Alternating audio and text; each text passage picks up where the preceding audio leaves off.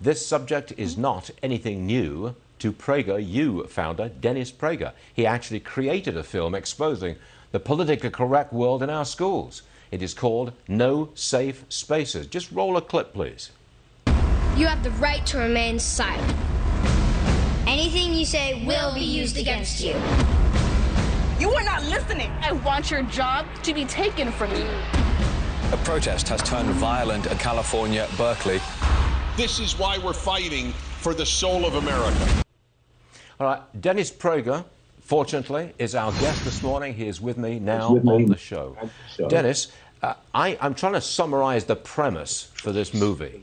Your premise seems to be, look, the socialists, the politically correct people have completely taken over our colleges. Is that what you're talking about? Yes, I'm talking about that and the larger issue of free speech. This is the first time in American history, and think about it, we've had all sorts of threats in our inner life in the United States, but this is a first. If there's one thing Americans did agree on, whether they were liberal or conservative, atheist or religious, it was free speech. That is no longer the case. Every dictatorship begins with the suppression of free speech. This is a frightening moment in American life, and it all began at the university. That is where we shed the spotlight in this movie, which I might add, though I'm in it with Adam Carolla, I am not the reason it is a great film. I happen to be lucky to be in a great film. The film is great, despite me, if you will. Dennis, I think I saw in that brief clip, did I see Mario Savio and the Berkeley free speech movement from 1962? I just find that is so ironic, because here you have Berkeley starting a free speech movement. That's back then, 50-odd years ago. And look at them now. What an extraordinary turnaround.